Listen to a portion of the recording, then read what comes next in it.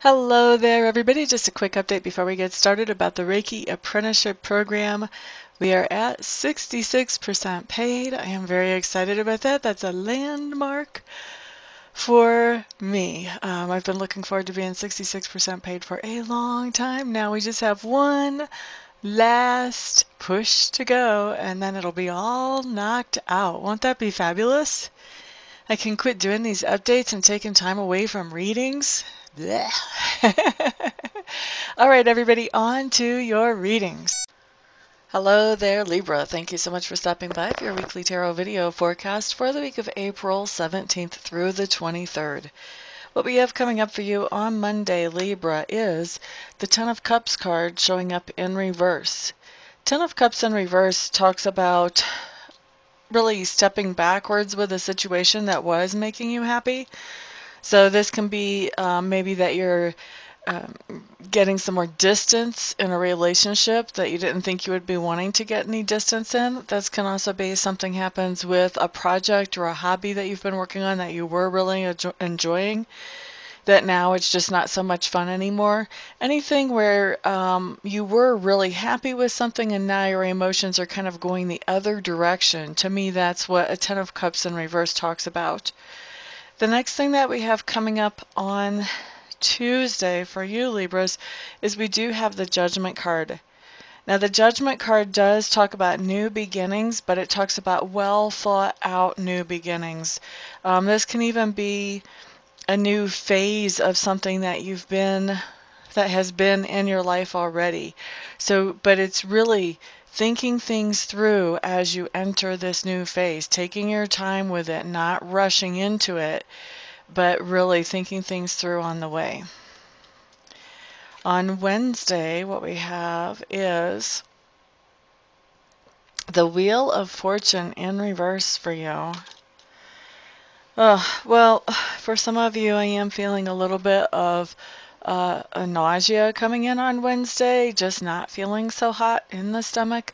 For some of you, I think, and of course this isn't going to apply to all of you, it's very gender specific for one thing, but for some of you, I think you're going to start experiencing morning sickness type symptoms where you start to feel nauseous because of your pregnancy. So, you know, like I said, obviously that's not going to apply to everyone, but for at least one or two people out there, because that actually came through really strongly. So somebody just needed to be kind of aware, heads up, that may be something coming on down the way for you.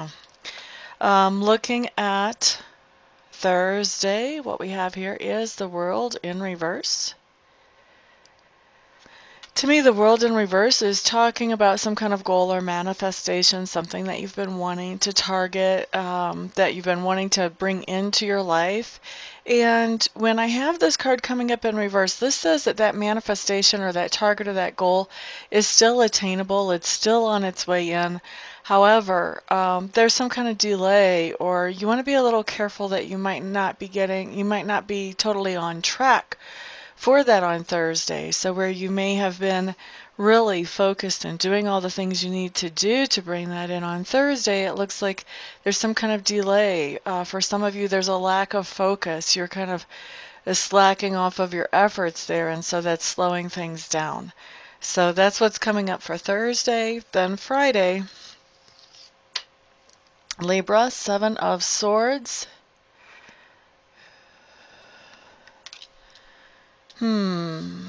Still kind of feeling before I start talking about this card. It feels like there's some kind of way of picking up the pieces here. And this can be as simple as, you know what, we had a dinner party at our house last night and I was so tired afterwards I didn't clean up. So now I'm cleaning up. Or it could be picking up the pieces, cleaning up immediately after the dinner party.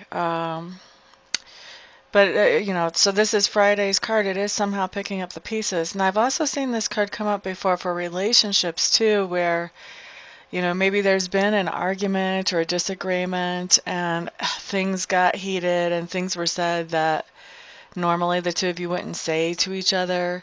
This can be kind of coming together after that and picking up the pieces after something like that, too, kind of seeing what's salvageable on this relationship? Can we make it go forward now, or are we at a standstill where we just aren't on the same page and we have to acknowledge that?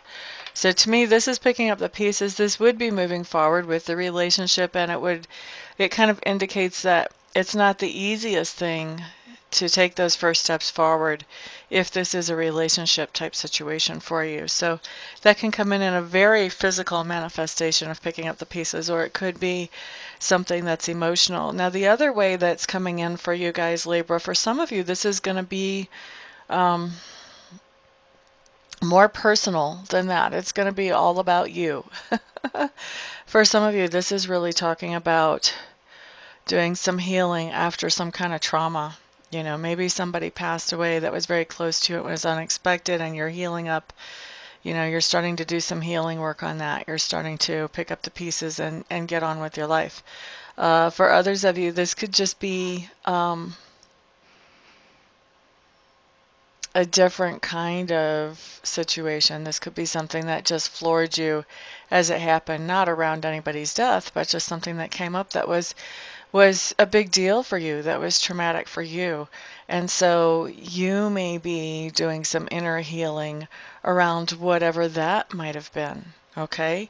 So either way, I do see this as a recovery, whether it's a personal recovery, recovery of a relationship, you know, whether it's recovery of the house back to normalcy, whatever it is, there's some kind of recovery going on here for you on Friday.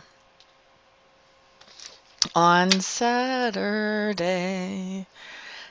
we do have the Star card showing up in reverse. The Star card in reverse is, to me, it talks about feeling a little bit out of it, so to speak. So feeling like, you know, like you're not so in touch with the physical reality around you, like you're not so in touch with the spiritual guidance that you normally would be. It's a little bit of a free-floating type feeling. You know, I use this example all the time, so some of you have been following me have probably heard it who knows how many times before, but really, when I see the Star card, the first thing I think about is whenever I used to take cold medicine, I always felt like reality was like 2 inches away from my fingertips, no matter how far out I put my arms. So that's kind of what it feels like. It just feels like you're just not quite in touch. Looking at Sunday, Libra, the Justice card. Whoops. This is basically your card. This is you at your finest. You've got your groove going, making sure that everything around you is fair and right. Holding everybody to those standards of keeping things fair and right around you. For a lot of you parents, this is kind of an everyday thing if you have more than one child. But Sunday, this is going to be a more dominant feature or part of your life, keeping things fair and even all around you. Okay? For some of you, this is actually going shopping for gifts or for something, and you're trying to keep everything fair. You're trying very hard not to play favorites just because you're finding cooler gifts for one child of one age group or one gender or something, and you're having a hard time finding as cool gifts for somebody who's in a different gender or age group. You know, so trying to keep everything fair and even in some way or other is the bottom line there, Libras. So thank you so much, Libras. That is your week. Thank you for stopping by, for hanging out, for liking, sharing, subscribing, and commenting. I do appreciate all of your support. I hope to see some of you here this week for readings, some of you here this week for Reiki sessions, and the rest of you I will see on the next video. Everyone have a wonderful week. Peace out.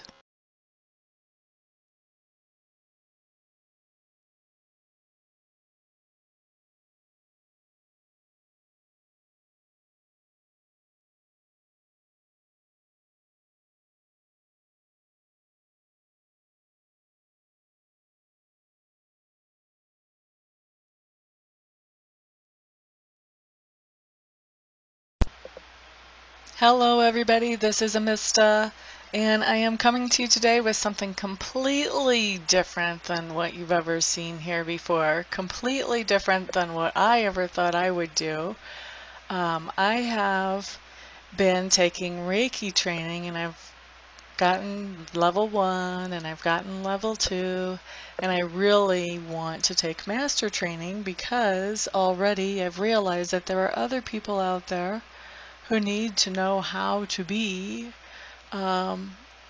able to do Reiki for themselves, and I'm not qualified to show them that or to teach them that or to pass that on to them or empower them with that until I become a Reiki Master.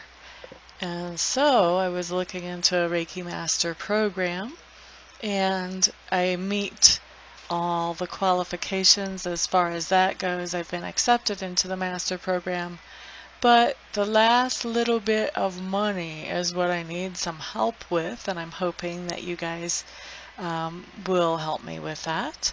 I need to raise another $3,000 to get myself into the program.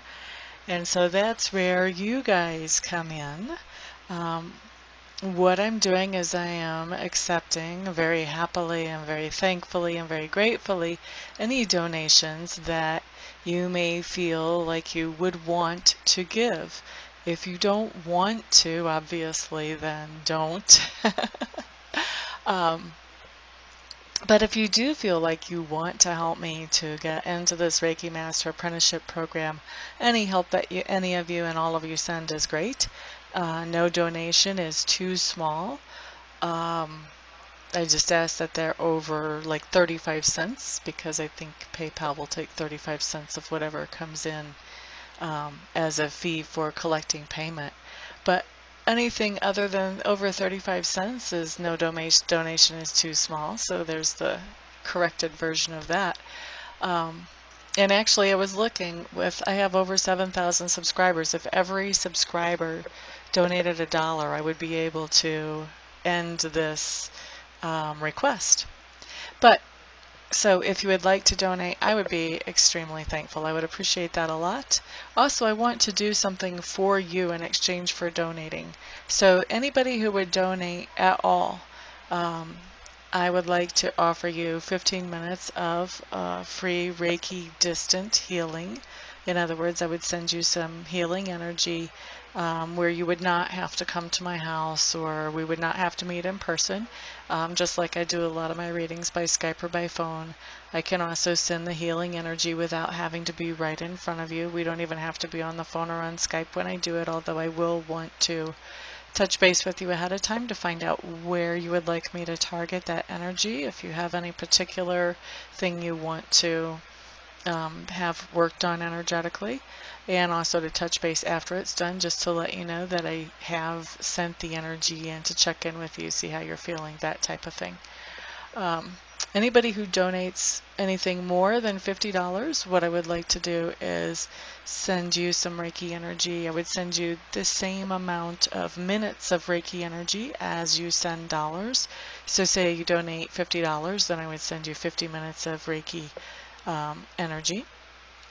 Anybody who wants to donate and doesn't want to receive Reiki but knows somebody else that they would like to have the Reiki sent to, feel free to let me know that, and you can gift that Reiki to somebody else, and I will just touch base with them, make sure I have permission to send them that energy, and talk to them about where they would like it targeted and all of that, just like I would if I was sending that to you. So that is what I've got going on, and I really appreciate, like I said, all of the help any of you can send. I know not everybody can send, not everybody will want to send help, but I am hoping that there will be enough to get me into this quickly. Otherwise I would probably have to wait, I don't know, 6 months, a year before I had this kind of money to get myself into there, and I don't want to wait that long. I want to be able to empower people more quickly than that. So what I'm doing is I am in the description section underneath the video. I'm going to send you a link where you can donate, and you can choose whatever amount you want to donate, and I will probably also have that showing in the video as well. So thank you everybody for listening and for giving this some thought, some prayer, some attention. And thank you everybody who actually does donate as well. I appreciate it all. Thank you so much. Peace.